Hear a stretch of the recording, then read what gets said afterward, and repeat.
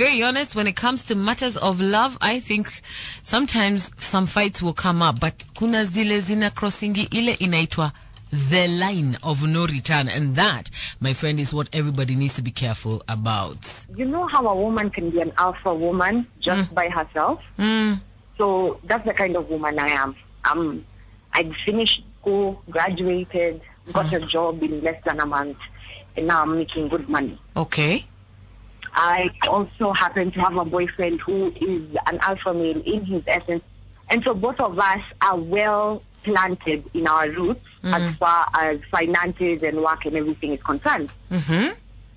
Now, this has become a challenge in our relationship because everything is good in terms of the sex, everything.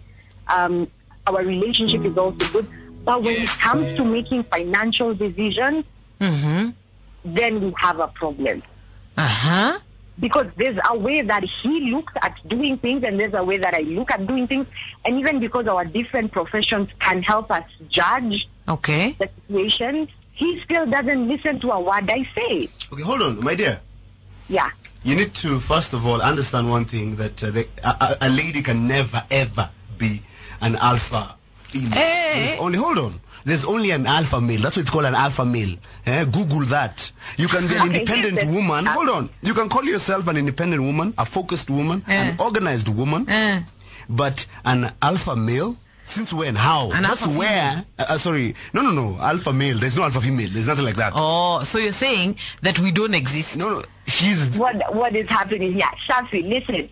I made it in my career, in my life by myself. Good for you. And yes, we call you independent women. Even ladies who are presidents, when they go home, they bow down to their men. Yes, Shaffie, I'm an independent woman, but Kalekye, you know what I mean. I know what you mean. And I don't see why you shouldn't be listened to, because at the end of the day, if you have your own backing you're bringing to the game, you're a person who makes decisions at work, you should be listened to. But you know what? Yes. At the end of the day, somehow, if you guys still pendana and you're still there, it'll work. Okay, but now, how do him listen to the point that I have? Because you do not have to make him listen. You listen. You have to play the role of a woman. Let me tell you. Remember, there can only be one alpha male, not two. And what role of a woman is this? Like I don't have a thing to contribute. Right there. Spot on.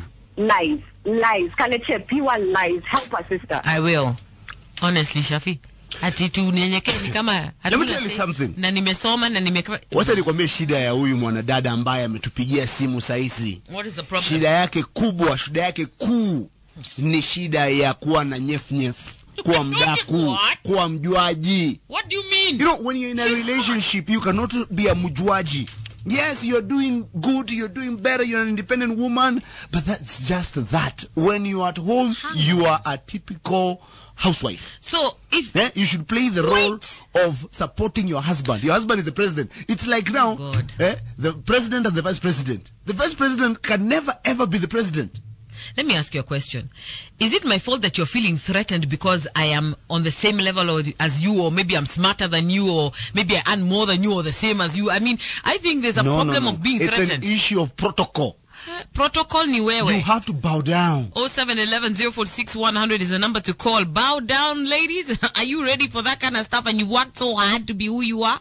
Tweet at Kalekye Mumo at Shaffie, Weru, Kiss 100 Kenya, #TMK. Yeah.